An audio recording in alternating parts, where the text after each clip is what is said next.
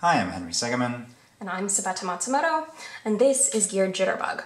Geared jitterbug is based on the 1 degree of freedom jitterbug mechanism by Buckminster Fuller.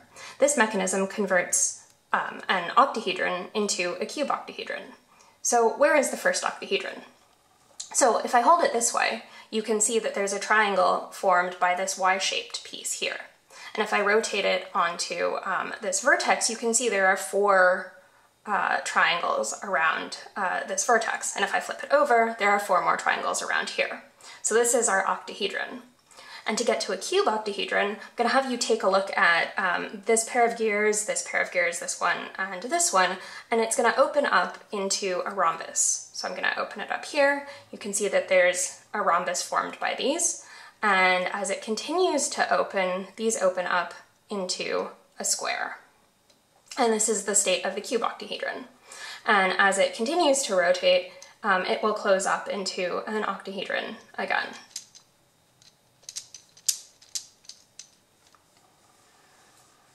So the gears make it work very smoothly. They're not strictly necessary for this mechanism to be 1 degree of freedom, at least mathematically speaking. Of course, the real world doesn't always cooperate.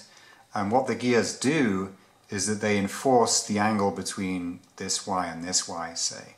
And so they just keep everything in place a little bit better than if the gears weren't there.